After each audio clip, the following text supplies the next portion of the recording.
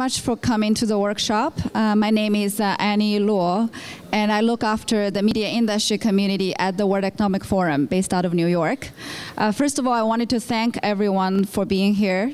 And I want to thank our colleague and partner at WIPO, Paolo Lanteri, for co-hosting this workshop with us. And of course, I wanted to thank Ignacy Guardans, who is our moderator today, who is as passionate about the creative industries as anyone I know. So maybe a few words before we start the session.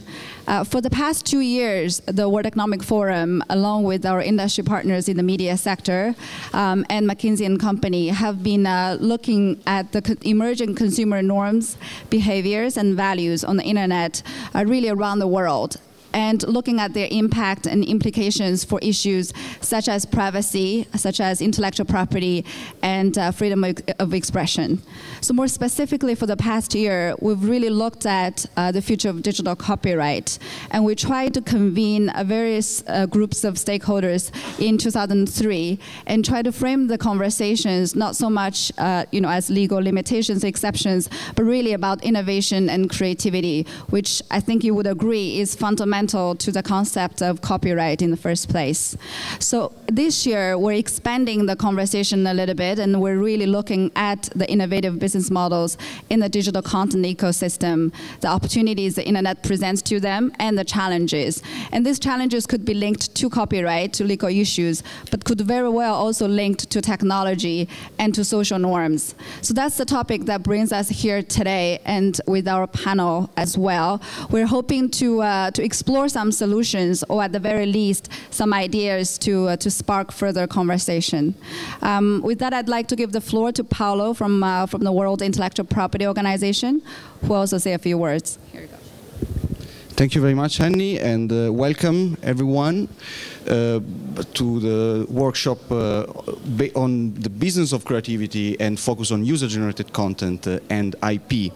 Only a few days ago, we read on the news that Amazon acquired and bought Twitch, the live streaming video games platform, and every single minute, more than 100 hours of videos are uploaded on YouTube, and every single day, up to 400 million pictures are posted on Facebook. All those are remarkable and impressive figures, and at the same time are also very good reason to discuss about UGC today. I think we can all appreciate the differences between a video of my 5-year-old cousin birthday party, where I tried to sing happy birthday to you in 7 different languages, from another recording of another birthday, the 111th birthday and retirement of Bilbo Baggins in the Lord of the Rings trilogy. There are clear differences. One is good and one is bad, although it's still good fun to watch it. One has been improvised and done with homemade systems, and the other one required a great writer, Tolkien, then an amazing director to adapt the novel into a movie, hundreds of actors and devoted workers, a studio, and massive investments. And yet, possibly the most clear difference is that one was done without any purpose of making profit, and the other one is actually generating hundreds of millions of US dollars of revenues shared with a lot of people in the value chain. So what are the major differences? We know that from an economic perspective, both have value, but we also understand from common sense perspective that they are very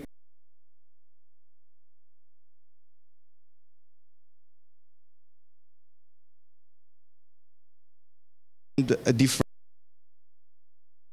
In fact, both videos are in principle protected. Copyright law applies to both. The originality requirement, which is generally very low, is the same. There is no obligation to comply with any formality. Artistic merit is not a requirement for reaching the protection. So what does it mean in practical terms? It means that anyone involved in this business needs to ask several legal questions when looking at UGC. First, who owns what? Ownership. How does a platform get the rights to develop and deliver the service? This is usually done through terms of uses that are accepted by users. And what is the level of enforceability of those terms of uses? As we know well that in several legislation, the requirements for the assignment and the transfer of copyrights are specific and quite high standards. Furthermore, what can we do with the content that has been uploaded in the US and then made available in EU, where limitation exceptions apply in a different fashion? And finally, how do we make sure we are able to remunerate all the people that deserve a remuneration in all this debate?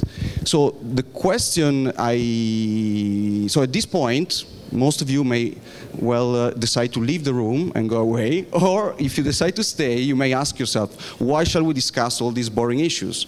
Well, the answer is very, very simple, that legal certainty is a value and is crucial for building businesses and attract investment, not only for major players, but possibly more importantly for new startups that need to convince potential investors of the sustainability and of the business.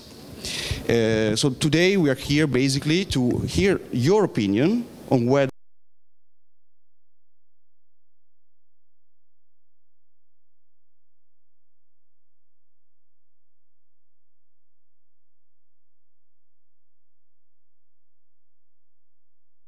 litigation for some people. So is there a need to change something? A good answer can be, no, we don't need a change. Or in case we do need a change, what can be done in terms of legal, policy, or technology measures? Finally, let me conclude by introducing my organization, which is the World Intellectual Property Organization. Is a United Nations agency with 197 member states and more than 300 NGOs participating in our meetings. That as one of the targets to help member states to develop a balanced IP framework. So today I think it's my duty and my firm belief that we should budget in our debate also consideration specific to developing countries and developing economies. And on the side of that, one may also argue that in terms of social networking and UGC evolvement of platforms, the differences between the developing and the developed world might be narrower in some sense than in many other issues in the currently discussed in the IP debate. With that, I wish you a very fruitful discussion. I pass the floor to Ignacy. Thank you very much. Thank you. This works. So welcome everybody. And let me start, of course, by thanking the two organization hosts, the World Economic Forum and WIPO, for organizing this, for inviting us, for inviting me in particular. I can to have the possibility to share this time with you. So my name is Ignacy Guardans. I've been involved in the creative industries area for 20 years, almost. Both on the parliamentary side, I was in parliament working in these things for many years in Spain and in Europe.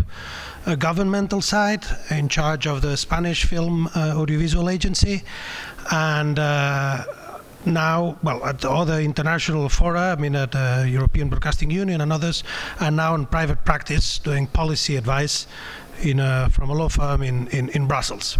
So I'm delighted to be here to be able to discuss this very important element of the business of creativity, which is a perfect title. A few months ago, the European Commission in Brussels organized one of its open consultation procedures in the context, many of you might be familiar with that, of course, in the context of a renovation, a renewal, rethinking of intellectual property, or copyright, to be more precise, copyright in the internet era. That was the sort of general title of that. Well, that was a historical process, because never in the European Union history, never, for any other topic, and you can imagine how many topics has the European Union been involved with, never did the European Commission receive as many replies as it has received here. 11,000 replies to a public consultation, each one of them grounded, depth, with arguments and with a position. That had never happened. Of course, a bunch of civil servants had to go through all those replies, process them all. The result of all those materials is online. You can find it at the European Commission website. But it just shows you the interest, how much important this topic is. How do we deal with copyright? How do we deal with rights management at the Internet era? And of course, a reading of this document, which summarizes horizontally the different replies received from users, from rights owners, from broadcasters, from of course internet service providers, and from others, from governmental agencies and so on, shows how different the positions are, and even the basics are not taken for granted. So it's very difficult to have a discussion when even certain things cannot be agreed upon. I think at least here we can agree about some basics. We can agree that the internet as a structure and everything which is the structural part of internet is essential, but we can also agree that those pipelines are nothing without the content which traveled through it. What are the pipelines used for if there's nothing going through it? So the importance of content is very clear. Then we must agree, or we can agree here as well, about the importance of creativity behind that content. But creativity is an industry. It is a hobby for many, of course, and that's one of the points here about user-generated content, because the border is blurred. But it is certainly an industry. Some of you might be surprised to learn that in Europe, those are the figures I know, but it applies everywhere as proportionally, but in Europe, the creative industry is larger than the chemical industry. The creative industry represents 4% of Europe's GDP. So there are more jobs in the creative industry than in the whole chemical industry in Europe, more than in the construction industry in Europe.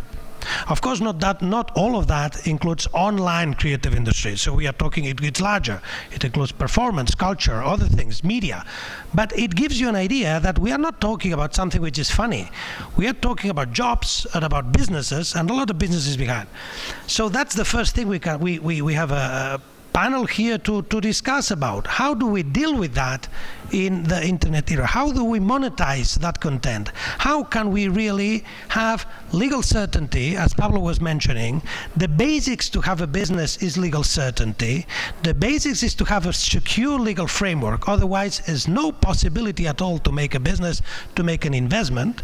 And very specifically, and that's the topic, the subtopic in our panel, what happens with this new sort of content which appears online, which is the so-called user-generated content, in which the border between professional creation and unprofessional creation is blurred, but there is a border, because it is a reality that part of that user-generated content might have an economic value, unexpectedly sometimes for those who created it, expectedly in other times, and in any case it is creating a value for others who are benefiting from that user-generated content in business terms.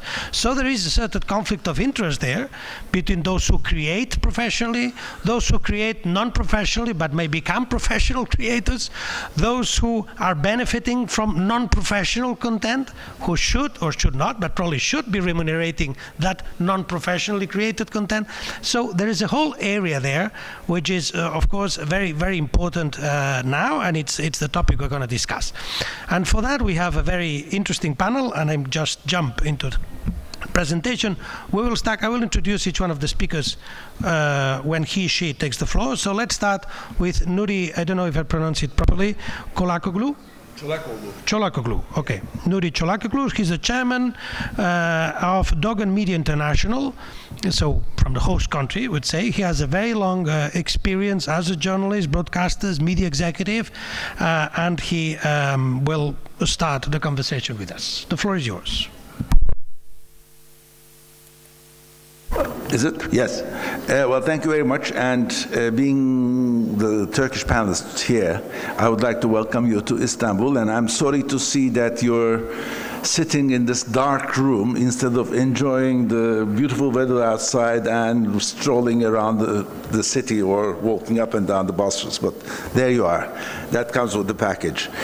Well, I think the problem we are trying to address arises from the fact that we are living in a world where technology moves far faster than the legal regulations and arrangements. And every time somebody tries to set up a legal framework for anything that's happening in this world, then technology finds a way to beat around it and jump the queue.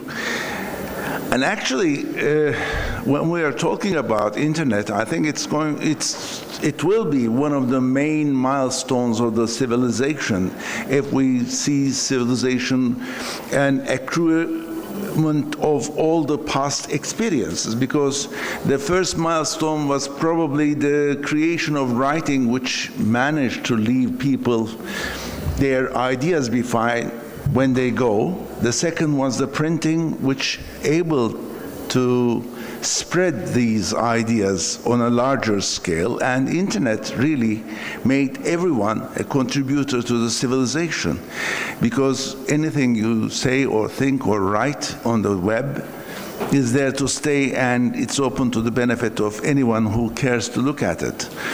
And this is so much so in a country like Turkey, which is not technologically so much advanced as the other Western countries. But we see that internet is picking up very quickly. Right now, we have about 53% of the population have access to internet. 91% of those use Google. Facebook users are about 78% of all those who access to internet, and they spend about 12 hours, 48 minutes weekly per month with the Facebook. I mean, the numbers are staggering, and social media, of course, is bursting. You've probably heard about the Gezi incidents last year, and last year on 19, 20, and 21st of May, 17,000 tweets were sent every minute, 17,000 per minute.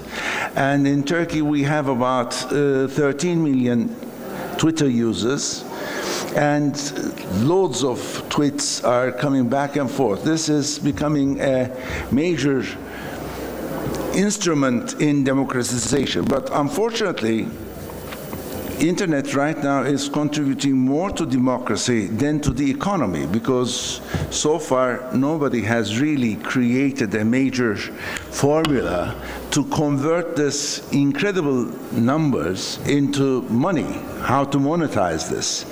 And the only thing I see on the money side moving is the increase of advertisement. I'm a conventional media person, started off as a journalist, went on to radio, then to television, and ended up as an executive of media.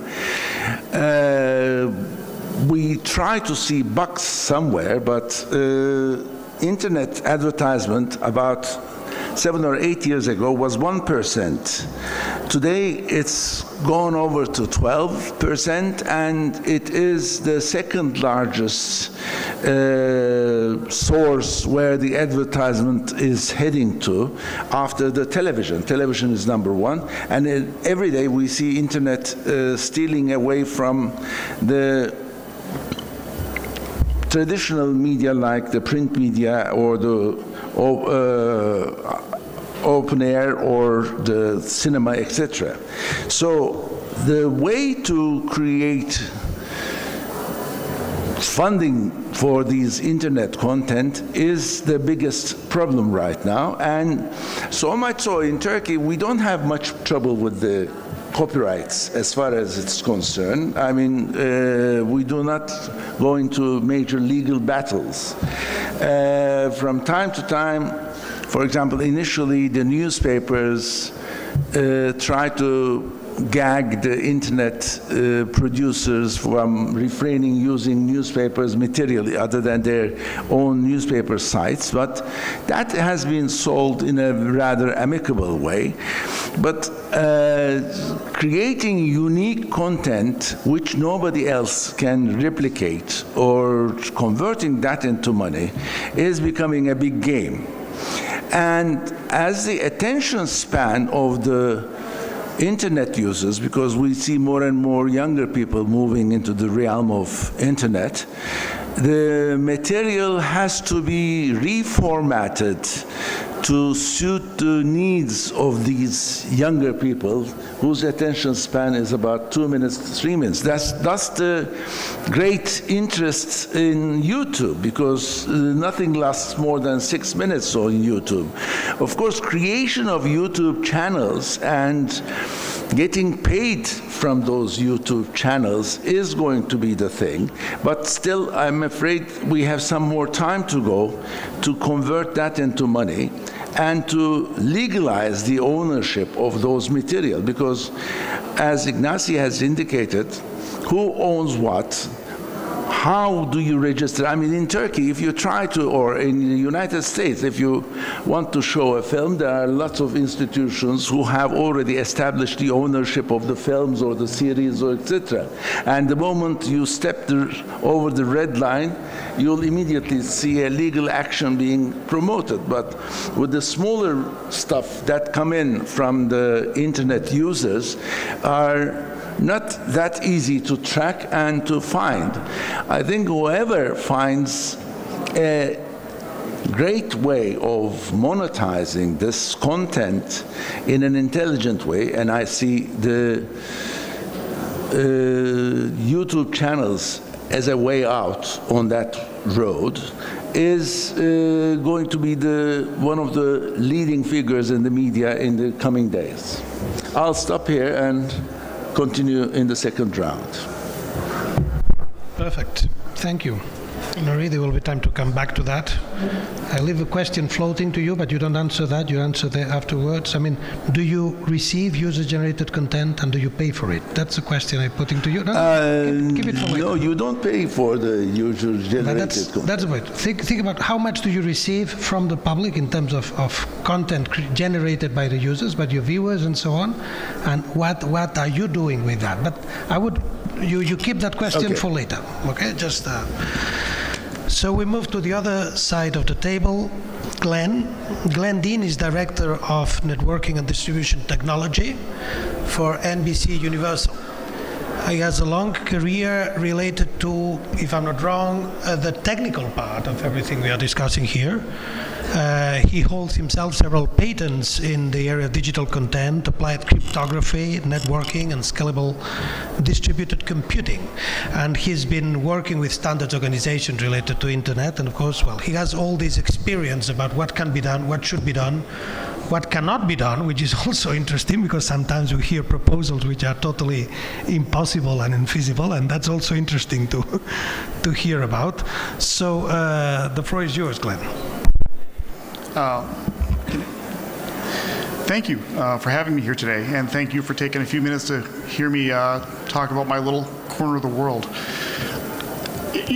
I'm going to start out with taking issue with something you said a few minutes ago, which was that there's a border between professional content and user-generated content. I don't see a firm border. What I see is a change that the internet's brought upon us as a society, where we are moving away from a one-directional model where professional creators create and then everybody else consumes, to a new model where we all create and we all consume. Sometimes we create awful things. I created yesterday, I took some photographs of this beautiful city and posted them on Facebook. I'm not a very good photographer, and I use an iPhone, which has an okay camera, but it's not professional quality. But I'm a creator, and I created on the internet. Other people, I'm sure, created very similar content and published it and are now even getting revenue for it. They may have uploaded a video to YouTube and monetized it, a little personal travel log video or their personal introduction to the city, which is very valuable, and I watched several of them before I came to Istanbul to discover a little bit about the town. And they monetized it. And, you know, they range from very poor quality to actually some very, very good quality. On the other end, of course, we have big production movies from studios like mine, NBC Universal, where you have you know, productions that cost millions of dollars. They employ easily, in many cases, hundreds of people from all walks of life, from actors to writers to caterers to people that paint sets. But when you look at the whole thing, it's a spectrum of content that gets created and shared on the internet. It isn't user-generated versus professional content. It's an end-to-end spectrum of stuff that all matters. And I point this out because it's interesting, and I'll talk in a minute about technology, but it's interesting that changes, I think, the dynamic that we look at, the concept of ownership, the concept of creation, and the concept of consumption. Because it used to be easy to say, I don't create, I just view. Those guys are the ones that are creating. Those are the guys who have to worry about all these issues about managing content and distributing it, and how do I do that properly? Because I don't do that, I'm just a consumer. I'm no longer just a consumer. I'm a creator, and so are all of you. I saw as I sat down here and we got ready to go that several iPhones popped up and photographs were taken of us. Congratulations, you now own a copyright. We're being filmed right now. Congratulations, you're all actors in this stage. The world's changed, and we're still evolving a lot of the ways we handle that. One of the ways I'd like to talk, since I'm a technologist, not a policymaker or an attorney lawyer, is technology is changing too. Where if we went back in the past, when we looked at the tools that people use to create content, there was a clear border. There was professional cameras, which cost hundreds of thousands of dollars. There were editing suites and systems that they used in their professional world to create content.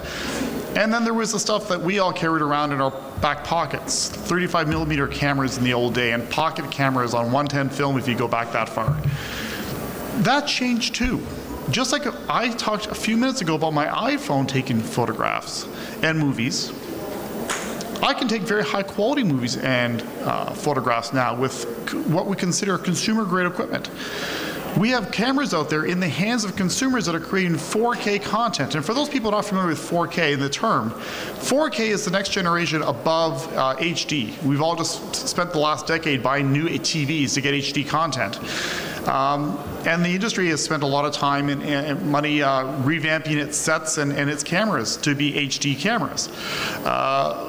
We are now on the new frontier. We're all going to 4K. This is 4 times the amount of information per screen, 4 times the number of pixels per screen that standard or HD has. We're seeing this already, people creating 4K content and publishing it to YouTube before the studios themselves are publishing 4K content on places like television channels.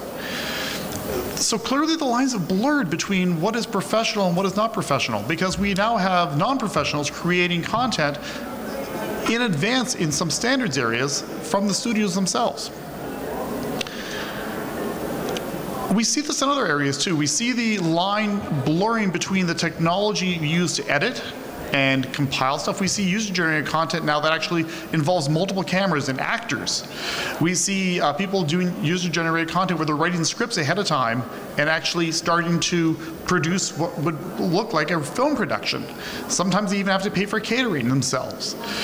The lines really gotten blurry. One of the things I would like to draw attention to is that we need some support in the standards world to enable this to be even better and to build technical frameworks to allow us to manage content on the internet that allow policy people to eventually decide the new policies around making this world thrive and grow, and allowing each of us, when we create and distribute our content, to get it out there and get it seen. Because as a creator, your #1 goal is to let people see what you've created. In my business, as a professional studio, the more eyeballs that watch a piece of content in a theater or on TV, cable, or the internet, the better. Because eyeballs are consumers. And as a personal creator, the more people I get to share my experience, the better. Because that's what we're all about. We're a social community and we like to share what we've done. So one of the things I like to draw attention to is that video is kind of unique if you look at it from a technical standards perspective. Every other sort of technology we use on the internet today is really dependent upon 1 or 2 standards groups to creating it. The IGF, which I spend a lot of time working with, and I encourage you to support because they do great work, is out there creating the protocols for moving the data between devices on the internet and making sure it arrives there securely and reliably. We have W3C that creates the standards around the browser and how things will appear when we look at the browser and interact with the internet. When I look at video, however, it's getting a lot more complex. We have the IGF, certainly very, very important. We have W3C, incredibly important. We also have groups like SIMT, which is the Society of Motion Picture and Television Engineers, that worry about specifications for things like what does HD look like and how do you transmit it. We have groups like MPEG that create the encodecs and the encoding standards. We, by the way, have many more groups that create other encoding and codec standards. We recently took account of some stuff in our own studio and realized that we transcode into about 40 different formats when we actually distribute our piece of content. And we heard down here that people, when you publish on the internet, also have to worry about transcoding and getting into the format people want to consume it.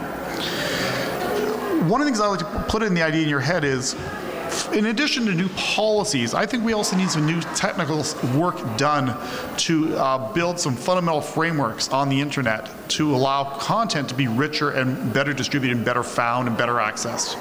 Simple things like methods for uniquely identifying content. Today, if I want to say watch a video of Paolo on the beach, I have no way of naming that. I have no way of searching for it. And if he's in a different language when he posted his video, I, as an English language speaker, have a problem. I don't know how to search for those terms. I don't speak other languages. If somebody posted in Portuguese, I don't know how to search for it in Portuguese. If we had simple things like universal naming conventions that could be built upon and used by open standards groups then to build things for managing metadata around this content, to allow for better search and discovery and for better ways of associating other pieces of content with works that have been created and shared. I think we'd actually have some fundamental building blocks would be wonderful for people to innovate and build around.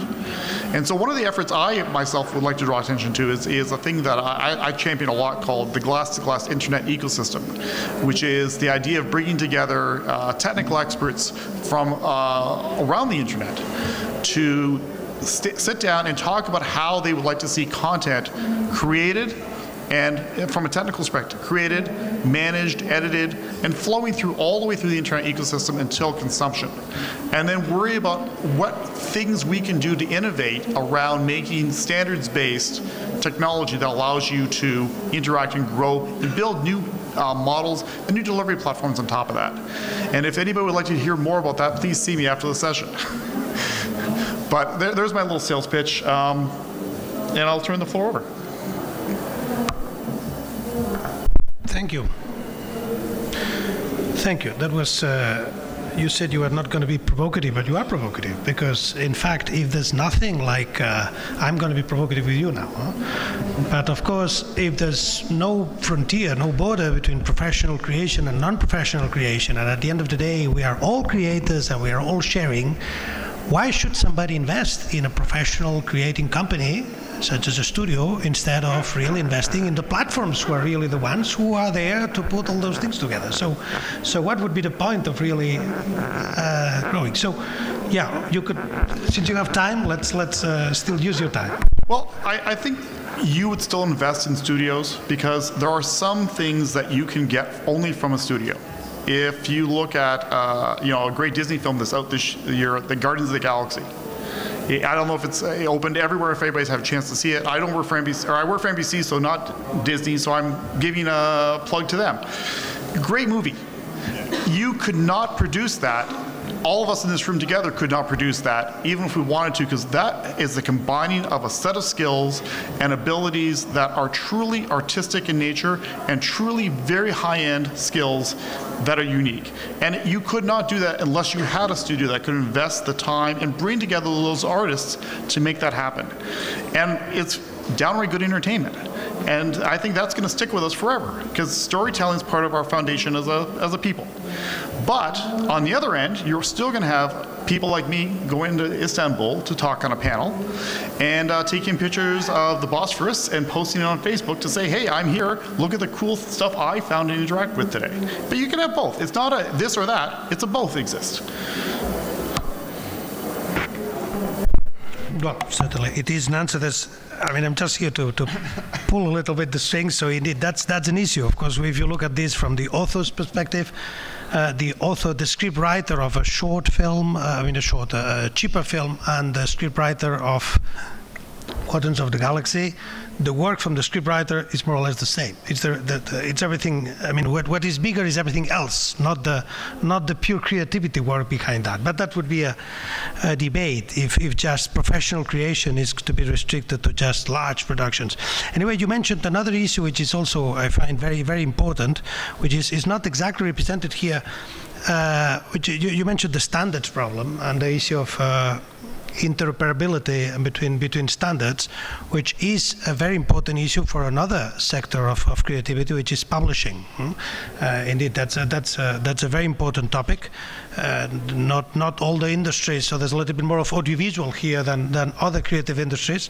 So not all the creative industries could be represented in this panel, but indeed that's an issue, again, an important issue in terms of how user-generated content, which would be independent publishing, so to say, can get into the general distribution channels without being formatted in a way which allows you to be distributed through the main channels, not to mention any particular company or format now. So that's an issue which is on the table, the standards, the formats, and the interoperation between them. It applies to the visual, but it applies very, very strongly to the publishing sector now. Okay, so let's move to the third speaker here, who is, of course, the element, representing here the element, the platform, where all this is happening, or part of all this is happening, Facebook. So Sarah Wynne Williams is Director of Public Policy of Facebook, based in Washington, D.C. She has a long experience in the area of public policy and international affairs from different angles, and for a while she's been putting all that experience at the service of Facebook. So you have the floor. Thank you. So I think there's no argument that the internet's triggered a boom in availability, quantity, diversity of content that's both created and consumed. And I don't hear much argument that that's a bad thing. So that it's we're trying, and I think often this debate is pitted as, content creators versus platforms versus other interests. And I think what's been positive about the panel so far is that we've really brought out the areas of complementarity, right? And as the last speaker said, it's not necessarily a trade-off or a choice between a studio-produced movie and user-generated content. This is both content, it's different types of content. One doesn't necessarily mean the demise of the other. And in fact, actually, we're seeing an increasing amount of complementarity across platforms. So there was a study released earlier this year that said that 1 in 6 TV viewers who are viewing television in prime time are using social media while they're watching television. So you've got two forms of content, you've got a different form of interaction there. And I think what's interesting is that platforms like Twitter, like Facebook, they're lowering the barriers between creators and consumers. So some of the things that these tools give you is the ability to have continuous feedback on content. So, and this is allowing a channel between the creators of content and the consumers of content. And on our platform, that's through likes and shares, but there's also a back end to it. So you're also, content creators are also able to get analytics. They're able to get data. They're able to understand what demographics. So if you're watching, I'm about to embarrass myself because I'm trying to think of something trashy that if you're watching I haven't watched television in a while.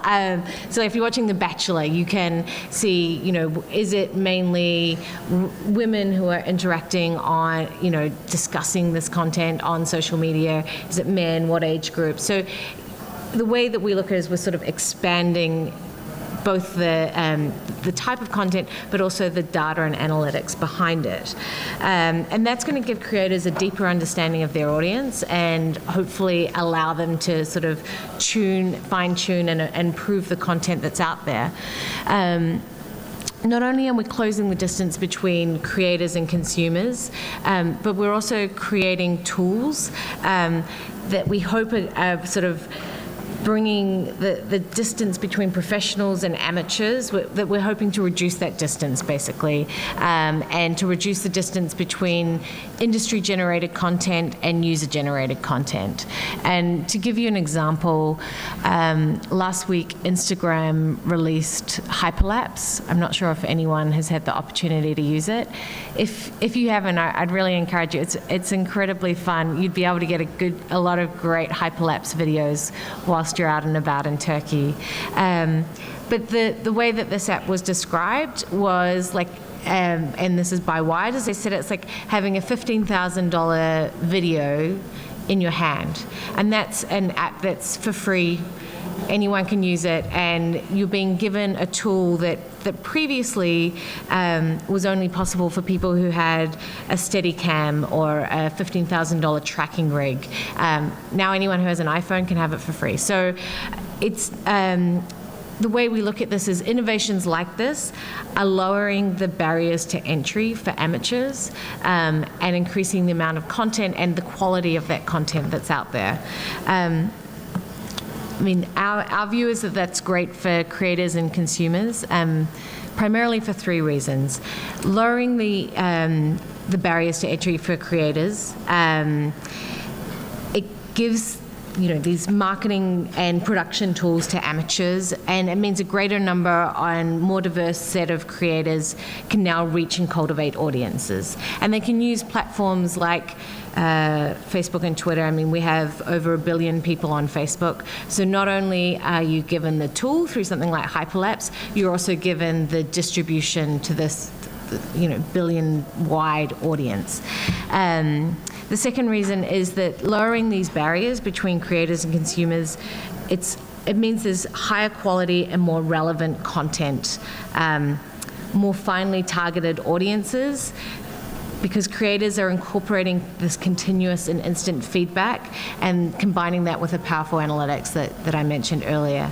And then I think the blurring of distinction between user and industry-generated content, it makes content richer because it's giving professionals access to information aggregated from amateurs, and amateurs have the ability of reaching audiences traditionally reserved for professionals. So you hear a lot of stories about people who post a YouTube video, get discovered. It's their pathway to building up a large fan base.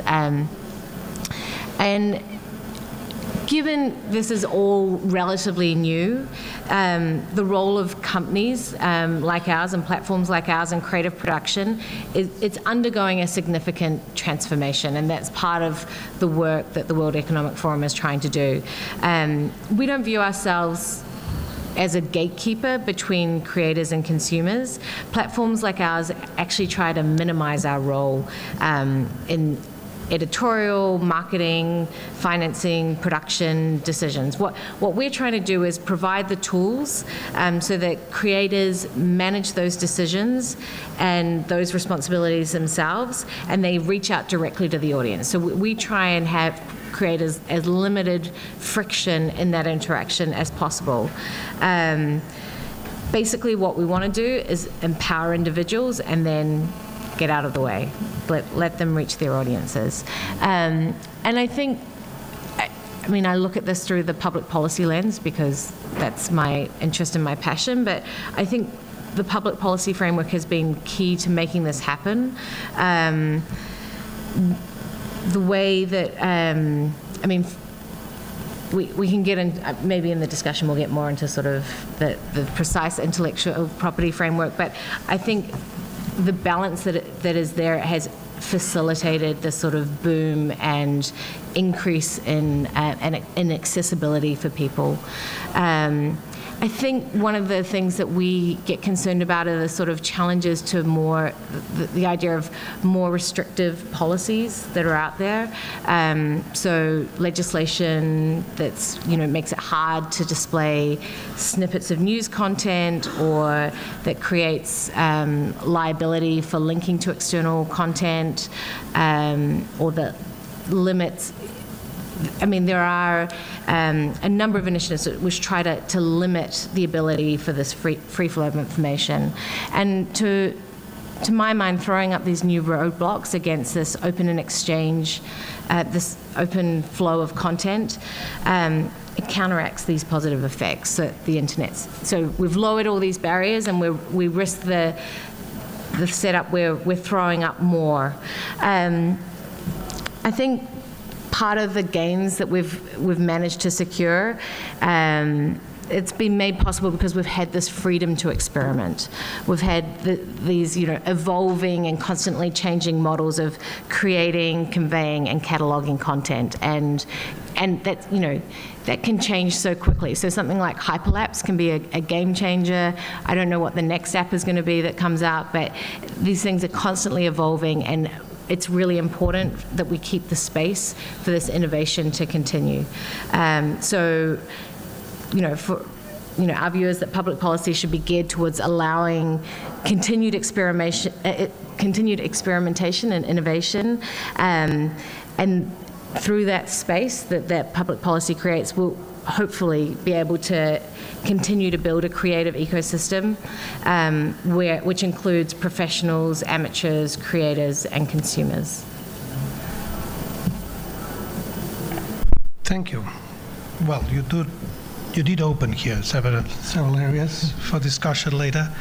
I have a question which you can reply now, or perhaps later when we reopen the issue. I mean, aren't we mixing or confusing a little bit the concept of lowering the barrier, which is one thing? There is a barrier between amateur and non-amateur. You lower the barrier, so you make it easier than it was before, the access to professional content, to being a professional creator, I mean. One thing is that, to lower the barrier. The other is to take away the barrier and to have no barrier at all, meaning no difference at all between being somebody who lives out of creation and somebody who doesn't live out of creation. Because when you do that, and it wouldn't be Facebook problem, I mean, I'm saying it's a moral problem. Well, how do you invest in creation if there's no return for that, if there's no legal security for that, if there's no way to have that money back?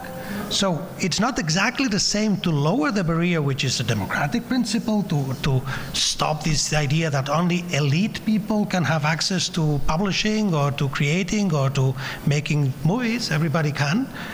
But once you decide from bottom that you want to make your living out of that, you want to make your living. And for that you need some legal security, return, monetization fee. If that doesn't exist, and it's permanently confused between who is living out of that and who is just making that out for fun, well, we might have a problem in terms of having a business model and then having creation there. I would put that on the table for debate. But we move to, all respect to the other speakers on the table, to the most intellectual part of our speakers. Andres Guadamus, who is a lecturer in intellectual property law at the University of Sussex. He spent a lot of time analyzing these things, publishing about these things, and thinking about these things. So we want to hear from you.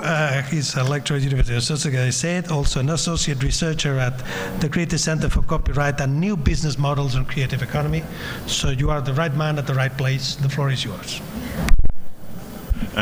Thanks. That's a lot of responsibility for me to be introduced as an intellectual part of the conversation, and I think I'm going to disappoint you right away. So maybe if we can have at the back. Yes. I'll disappoint you right away with the famous monkey selfie, who I've been told, Glenn pointed out that he's not a monkey, it's an ape. And it's a she, apparently, as well. So it's take of that as you may. I am a storyteller. Besides doing intellectual discourse in some of this, I like telling stories, and I think it's one of the reasons sometimes I get invited to these things. And I wanted to tell the story of the monkey because I think there is a point. It exemplifies a lot of the things that we need to look at, revisit in the digital age.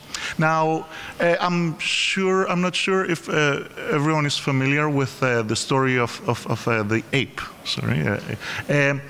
It was a picture taken in Indonesia by a professional photographer that travels to different places and takes nature pictures, called David Slater. He is English. And he took this picture of its crested black macaque monkey or ape. The story of this is that he was taking pictures of the group of apes.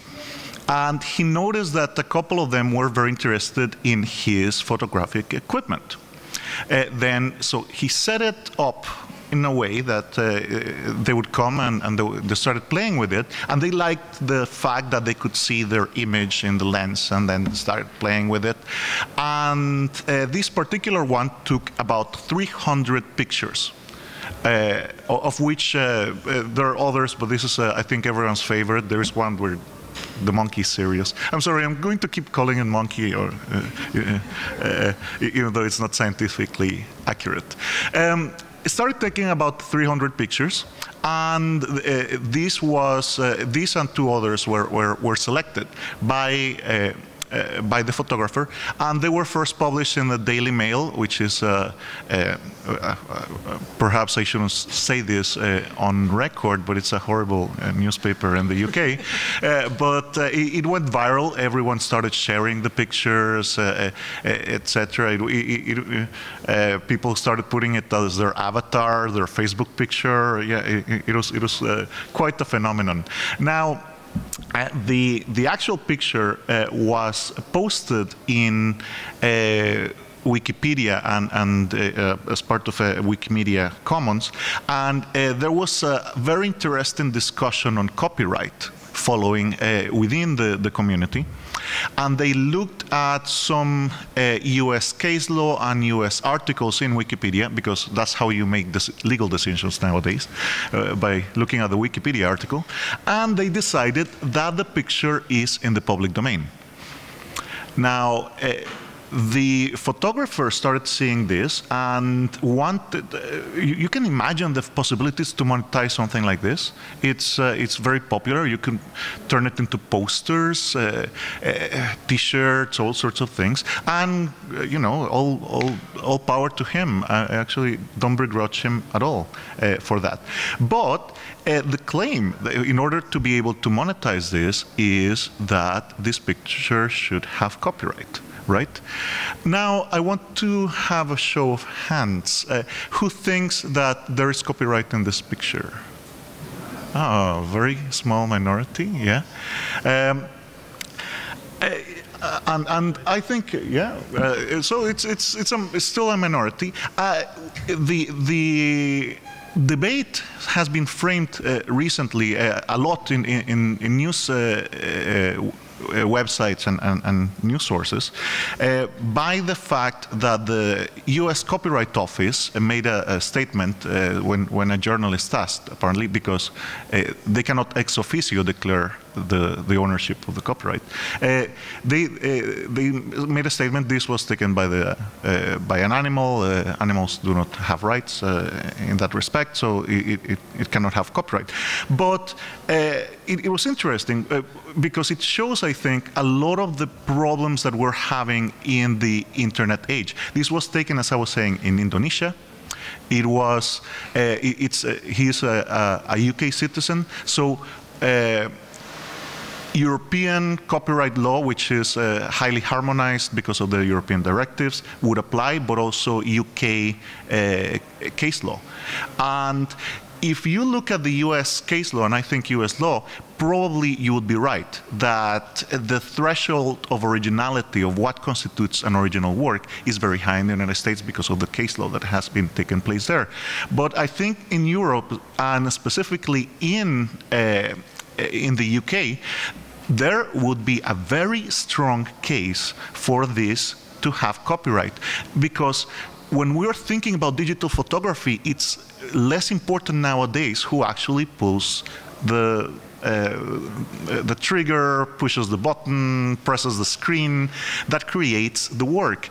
Selfies are a good example of this, the actual act of just putting your hand out and pressing the screen. Is that enough work, what used to be skill and labor, enough to grant someone copyright? What if I gave my camera to someone and to ask to take a picture of the panel? You're taking the picture, but you know, it's my equipment, etc. There are all sorts of very interesting questions that I think these asks that we are not answering completely. You would have to go to court. Now, so far, the photographer would like to have copyright in this picture eventually, and he's sent not cease and desist letters, but he sent letters to Wikimedia and to other forum asking them to take down the picture, and they have not complied so far. I think that if he sued, at least in a court in the UK, he would be successful. I think that there is a very strong case, particularly because of the circumstances. He set up the camera in a way that would lure the monkey into taking the picture. So there was an action, and UK and European legislation say very clearly that the act of originality, the act of creation, is not, it's part of what happens before and after, is the preparation, but also the selection. And there's a case law in that respect, that the act of selecting works, and in this case, out of 300 pictures, the ones that were iconic, that we love, and we love them so much that we keep sharing it, and people laugh every time you show the monkey. I don't know, it's a cheap shot when you're presenting. But anyway, I think that this shows the very act of creation. It doesn't matter that the photographer was the one that pressed the button. Now, I do have a point. And the point is that I think that all of this exemplifies that we have to revisit user-generated content. We have to revisit the very basic of creation, of what we consider to be originality, for example, because if something as basic as this, of whether or not a monkey pressing a button in a camera constitutes copyright, if that is not harmonized, then you can analyze many different aspects of copyright in the digital age that are not harmonized, and exceptions and limitations. The existence of fair use in the United States that we, in many other countries, envy. Well, I consider it fabulous. Some people don't like it. But things like that are very basic to the idea of what constitutes copyright protection. Things that would allow fair use in the United States would not constitute fair use in most other jurisdictions. Things like the UK just passed a set of exceptions and limitations that are quite wide-ranging, for example, in things like data mining, that are very interesting, that is only in one jurisdiction, and are things that are very relevant to researchers around the world. And only one country has legislated on this. This is how the harmonization process happens. But I think this is the time where we have to re-examine all of this. And the poster boy for new harmonization golden era, I think is our friend the ape.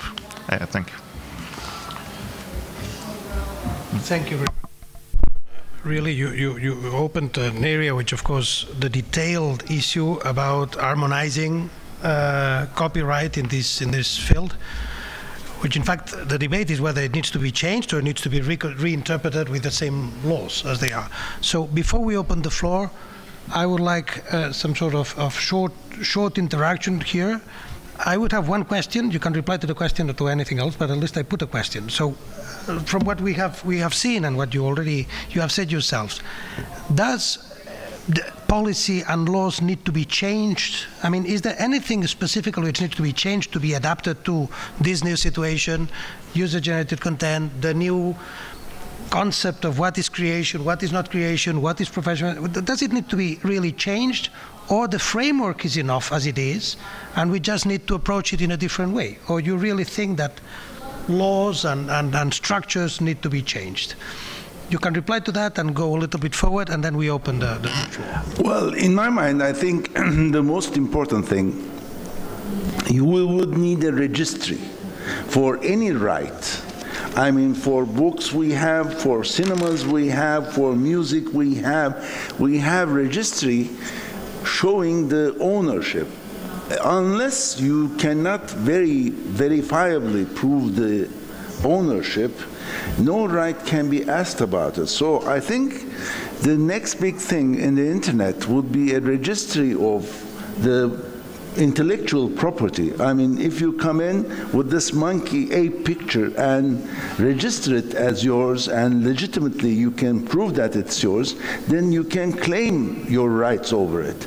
And I think the next big Facebook or Google will be the person who will be registering all these and put up an army of lawyers behind it to follow the rights over it.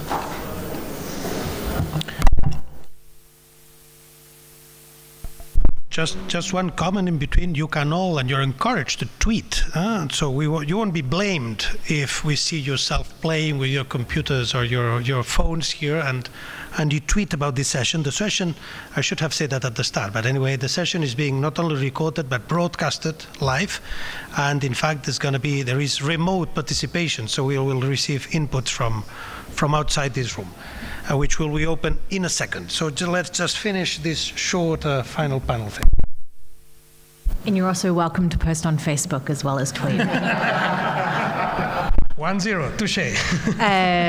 So I mean, to answer your question, I mean, I think it's, part of what the innovation has been able to happen because the space in the current framework is there.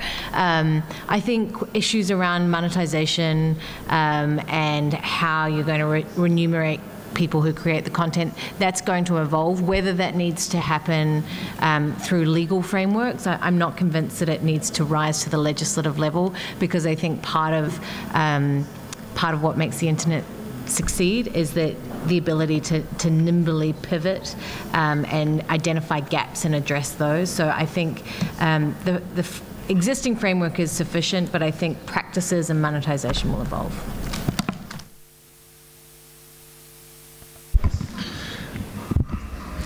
It's an interesting question. I think one change that is going to happen, because we've started seeing little bits and pieces of it, and that is that the community of people that includes all of us are starting to wake up to the fact that it's not a discussion about professionals being on one side and the rest of us being on another side of the concept of copyright.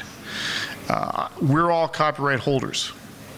And this is becoming an issue that is relevant to all of us. If I take a photograph, just me, and I put it up on a Facebook page, or I put it up on my own personal web page, what happens to that after that? And what can other people do with it? And I think it becomes a very relevant question as we, as a community of internet users, or become a community of internet content creators, we all have a stake in it. And I don't know if that means we need to change anything, but I think it means that we need to view the dialogue in a different way. It's not all of us consumers against the creators, it's all of us creators. And what do we want? Very shortly, so we open the floor. I think I mentioned this. I think that even if it's not a legislative solution or even a treaty or a harmonization process, we need to have a discussion at the basic level of what are the basics of what constitutes a creation, because it's becoming very easy for everyone to create, and I think the panel has given a lot of examples of how easy it is to create things nowadays, and it's becoming so easy that we are in danger of not meeting what used to be the requirement for copyright protection. And I think if we have these discussions, we have to look at licenses, the change of the licensing environment, and the act of sharing, how the economy now is an economy of sharing. All sorts of these discussions need not be legislative, but we need to have them. Thank you. We open the floor. The floor opens in a tricky way. It opens with one question, which I know that the person who was here wanted to put it. So David Fairs from 21st Century Fox, you open the floor with a question there, and then we go for the rest. Thank you. If I can actually make a few remarks and then pose the question based on those remarks. I think, Sarah mentioned the fact that Facebook has democratized content production and distribution. Again, I think we have to go to what Ignacio and Nuri both said, and that is, how do you monetize it? Because if your passion is content creation, and you want to make a career out of that, simply distributing it without any sort of ability to monetize it is going to be a barrier for your ability to move to the next stage from amateur to professional. I think if you, as a company that is a content producer, there are two policies that are critically important to us. One is the freedom of expression, because without that freedom of expression, we can't produce the content that might challenge a government, that might, tell a very difficult story that would be, if the government's going to censor that, we wouldn't be able to create that compelling content. And the other is copyright, because that's what allows us to monetize the content. And I think you have to build both of those into the legal framework, and you need to have both of those being enforceable. And so I wonder how we go about, if we don't need to change the legal framework, Sarah, how do we go about facilitating the monetization? And to Nuri's point, what are the barriers to monetization on the internet from amateur and moving to professional? And the one other thing I would like to flag, I think there's been a lot of talk on the panel regarding technical standards. And I'm not sure if any of you are aware of the Copyright Hub that is being created in the UK, which would actually make an interoperable system of metadata to identify who the owners of the copyright are, so that you then might be able to build on that a licensing framework. It's all voluntary, but I wonder how that would fit into the questions and challenges that Glenn has raised and that Andreas has raised. Yeah, if you can keep noting what affects each one of your interventions, and we will have a turn afterward.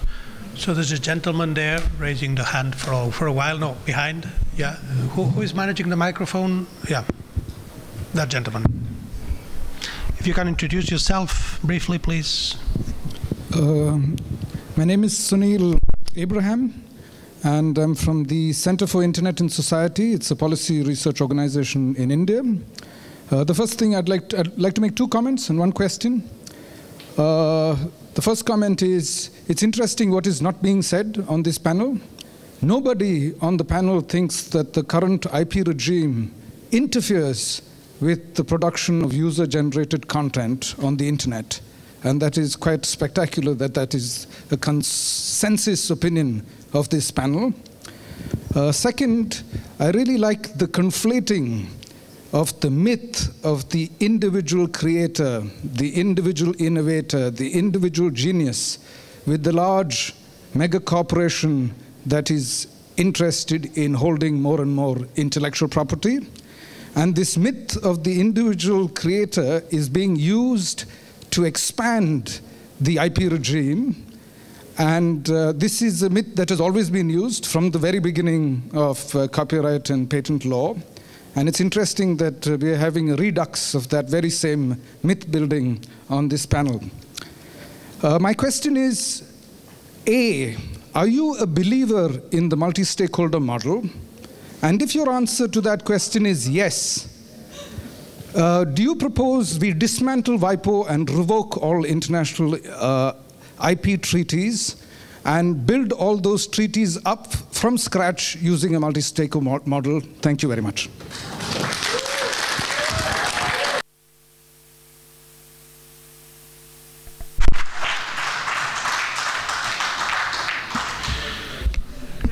Challenging opening, that was the whole point. Let's have another, well, we will accumulate. If you don't mind, we will accumulate, because I assume that you might not be the only one, as far as I see, in this direction. So, here in front, yes.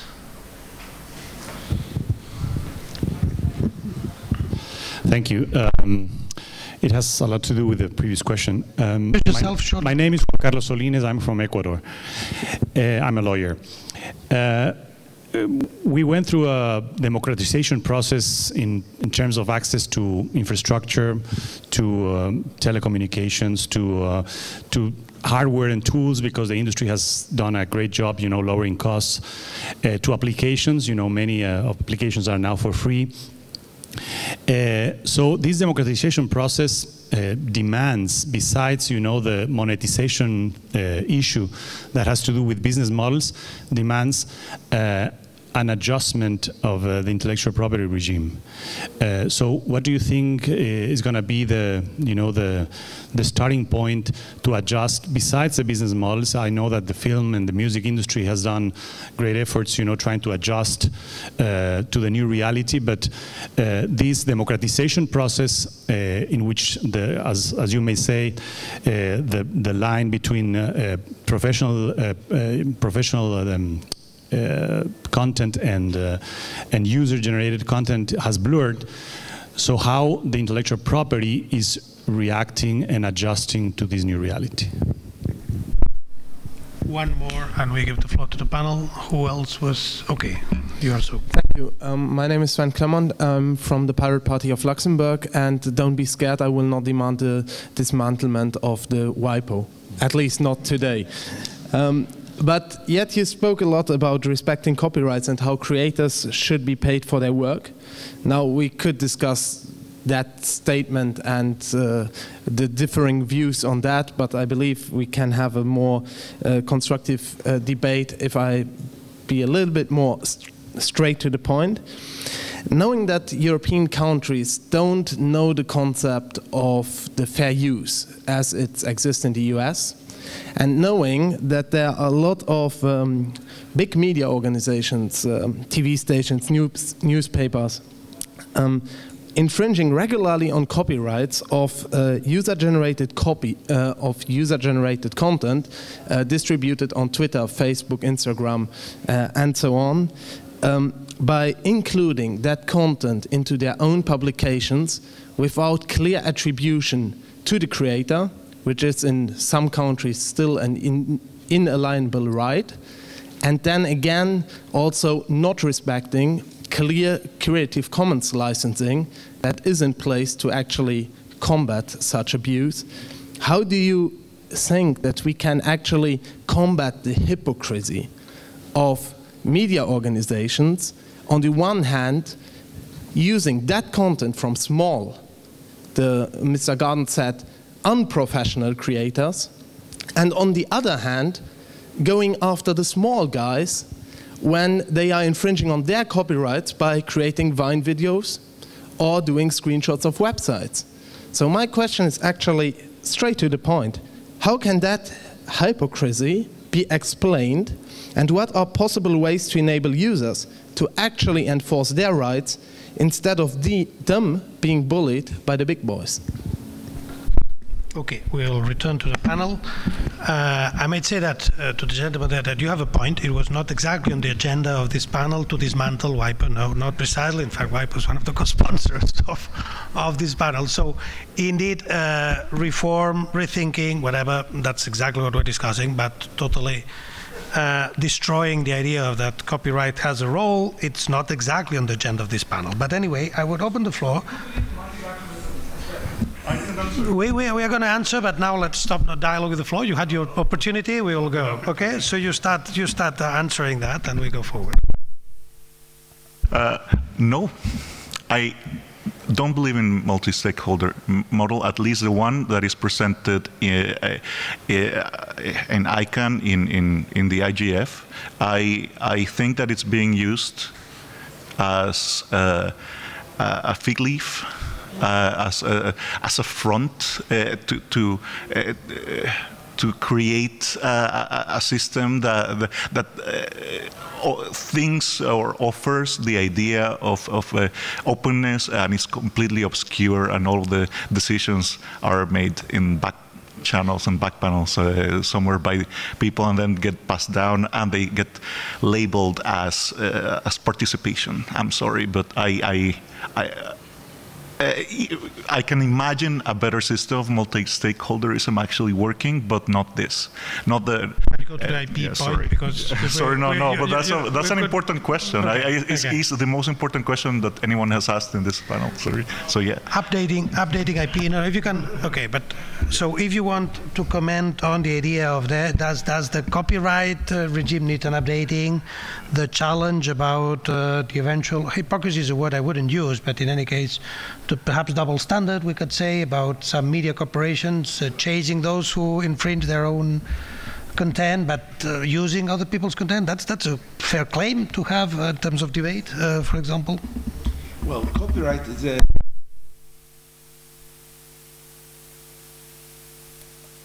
copyright, in my mind, is the price of a brain product, and like anything, if you steal somebody's car or if you steal somebody's watch, as they can claim for it, intellectual property rights should be recognized as such. But the thing is, how do you establish that intellectual property is the big thing? If you can, we can work around and establish who owns what. And an answer to our friend's question, I mean, in the CDs, we know that you go to a high street music shop and you buy a CD. The price you pay there is distributed with certain percentages to the distributor, to the main distributor, to the lyrics writer, to the musicians who played it, etc. That can be, you don't have to sit down and write everything from scratch, but there are very good practices of distributing, sharing the revenues. That type of revenue sharing models can be created, and from that point on, user-generated content can turn into a money-making process. You just post them up. Anybody who just picks it and uses that and thinks it's worth the money they're asking for, then the system is clear. I mean, that's the simple way of doing it, and that's what actually Google channels are doing, really, in fact. Thank you. Okay, we move forward with the floor. Let me recall the figure of 11,000 replies to a debate on intellectual property reform in the times of internet. So indeed, in 10 minutes or 20 minutes, we won't solve the issue here. It is a hot topic, and if there's one thing which cannot be said is that the topic is not, that copyright reform in internet times is not on the agenda. It is a totally open question, whether changing, dismantling WIPO, updating the laws, updating the treaties, just reinterpreting them, changing the exceptions, all that is what needs to be discussed. And of course here we are just dealing with the tip of the iceberg.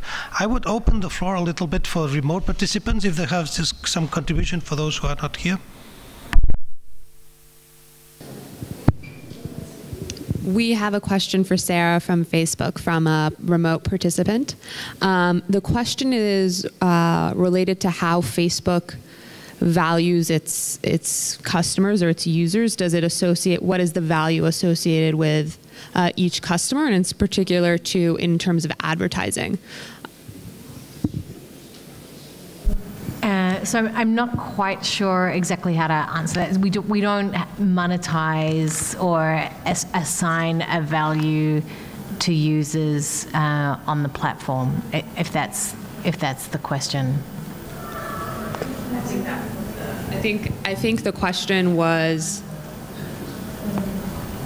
in terms of advertising campaigns. So if a company was to put up advertising campaign, right? How much is there a particular value to every person that hits or touches them? No, I mean that's not the way the platform is designed at all. So the way that advertising works on the platform is that it's a constant auction for space, and so companies bid for that auction, and they can target it. But we certainly. I would encourage the remote participant to try placing an advertisement on Facebook, and that will give them the knowledge and the information that they need. Good. So right there on the left, who's the macro? Yeah, the lady there. Please, if you can stand, exactly. That's easier.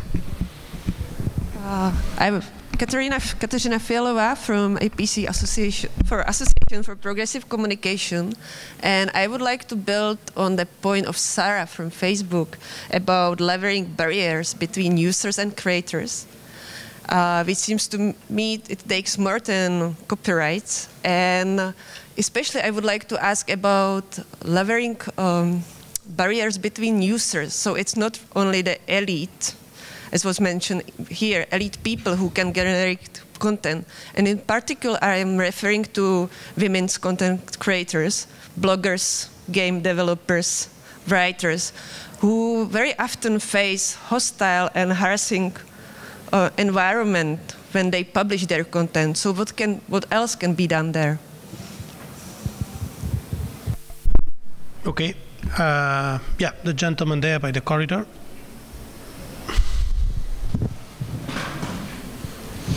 Gürkan Özturan from Pirate Party. First of all, I have to make my position clear that I think copyright reform must take place. Secondly, my question primarily is for Nuri Çolakoğlu, who is a prominent figure for the history of media in Turkey. I would like to ask your opinion on the government's policy on the media freedom and the alcoholophobia that is prevalent in Turkey, and how it is affecting the critical journalists in the country. And in terms of content creation, the effects of citizen journalism platforms emerging, and this in relation with the media freedom levels in the country.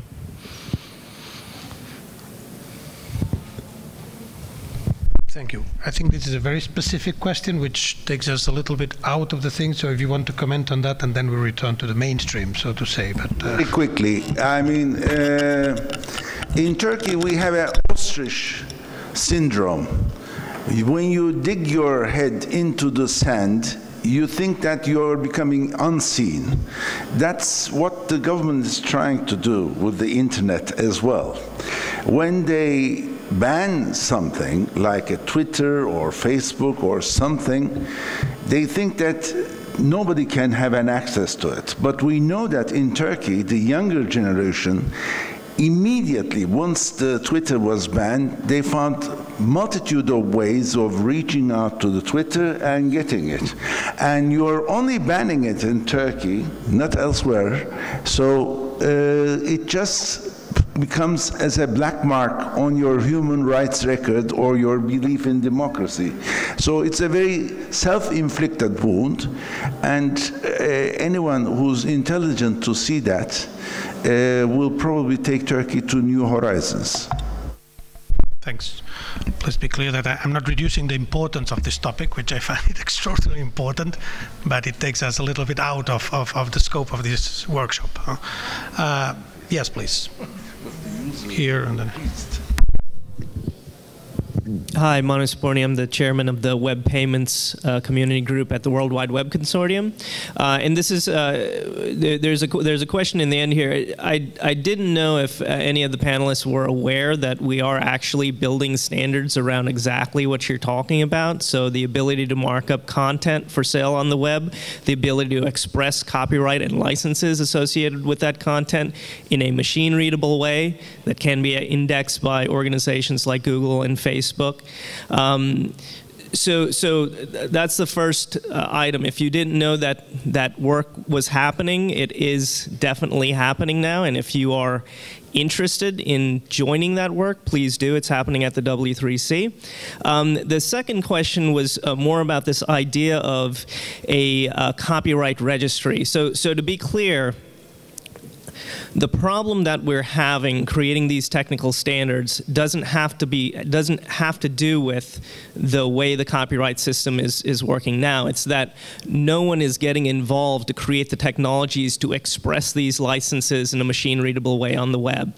And until we have that, it's going to be very hard for small content creators to express a creative work online, express the price that they want to be paid for that creative work, and express the license that they want associated with that content. So if we have that, this idea that we need centralized copyright mechanisms, or we need organizations tracking exactly, every single copyright work on the web, kind of goes away. So the question is anyone seriously pushing this idea of centralized copyright registries, or do we think that all we need is a simple way to express metadata on creative works on the web, and a mechanism such as Google, which already exists, to go through and index stuff on a daily basis from the web? So that's a general question. Do we need a centralized mechanism, or can we please move past that? That's an important one, and I might jump into that. But let's take just one question there, and we return the micro to the panel.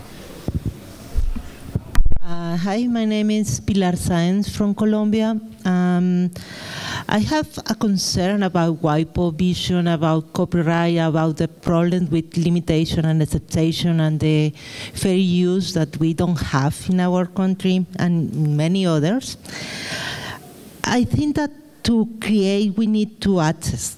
And to access to knowledge and to access to information, it looks like the only way that WIPO think and other, the industrial thing, that we need to pay for it. And I think that there are many other needs that are not covered for this particular vision of copyright. For example, education. For example, access to knowledge in the libraries. For example, access for impaired people. In that moment, there is a huge discussion in WIPO about this, the agenda, the positive agenda. And sometimes it looks like it's delayed. And there is a lot of discussion that need to happen here also. And I don't see it. So my question is, it is possible a flexibilization of copyright to think in these other models? I think, okay, we are closing now. If you can bring up the micro here. WIPO, represented here, will reply shortly, and then we take the floor. Very shortly, sorry. Yeah. Here I see my retirement package, health insurance sake, so I need to intervene. Very you would allow me that. So very briefly, I think there is one important consideration we need to take into account, that there is a difference between dismantling the IP framework currently administered by WIPO and dismantling WIPO itself. By dismantling WIPO, you will lose a lot of resources devoted to the development of essential services of developing countries, and at the same time you would dismantle the only international forum where we are currently discussing a copyright reform on limitation and exceptions.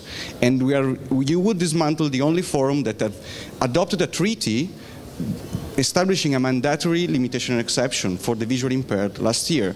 So there is a difference. WIPO is changing, and is changing at a fast pace. Then on the issue you mentioned between multi-stakeholderism and multilateralism, I just want to refer you to last year IGF. We had, putting at risk my work, I accepted an invitation that was focused on multilateralism versus multi-stakeholderism, hosted by ISOC, CCIA, and IFLA. And the result of that workshop I can refer to is that multilateralism and multi-stakeholderism are not alternatives, are actually parallel and complementary. And with that, I would like to stop because I know we are running late. Thank you. Thank you. I would commend myself on the metadata thing, on the comment about the metadata and the machinery. I like the word, just to let you know that yes, at the EU there's a lot of work going on that. I think that the standardization is not being done simultaneously, so there are different standards taking place. So there should be a standard on standards, but that's another debate which should take place. But in any case, I fully agree that any improvement in the metadata management of online creative content would make a huge difference in the management of micro-licensing, rights protection for user-generated content creators, and so on. And that we should go much, much further into that direction before even thinking of big changes.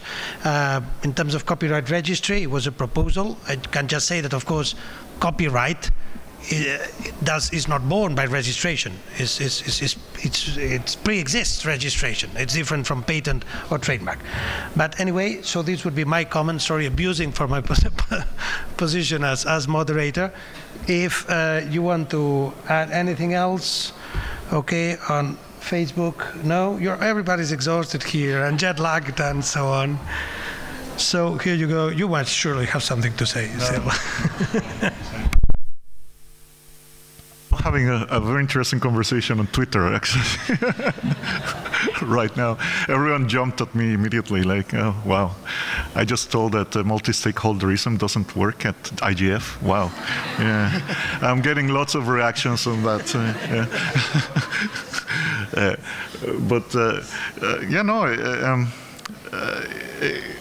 It's a topic. I think I'll repeat something to go into safe territory.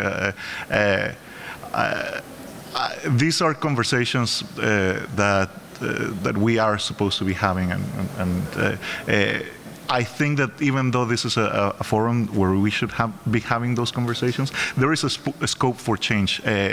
Whichever way you think about copyright, whether you think there is too much of it or there is not enough and the tools are not working, I think that this is the perfect time for reform, whatever, and we really need to start thinking about this in deeper questions about copyright. Thanks. And Glenn, the final words from LA. I found it very interesting that here in a forum that largely talks about policy, we used very technical words like metadata. That's encouraging to me as an engineer. I'll put out there the idea that metadata is what drives search and discovery and connecting people to the internet, also ultimately drives things like monetization. One of the things we're missing, frankly, around content is a great way of identifying it. So if I could put a plug out there for one idea, a universal content identifier would be wonderful. That would work anywhere so that I could identify the exact same piece of content, whether it's on Facebook or YouTube or VK or my phone. I'd like to see that created. If I could ask for one thing, that would be it.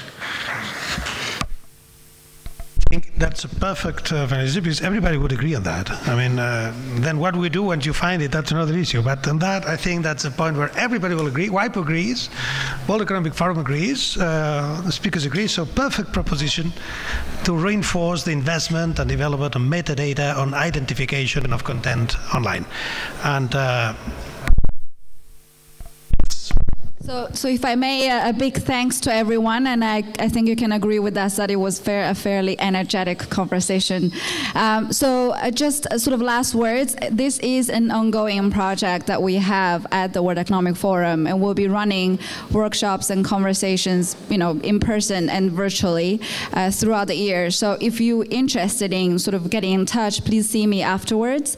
And just for the record, the World Economic Forum is an organization based on a multi-stakeholder approach. So thanks very much.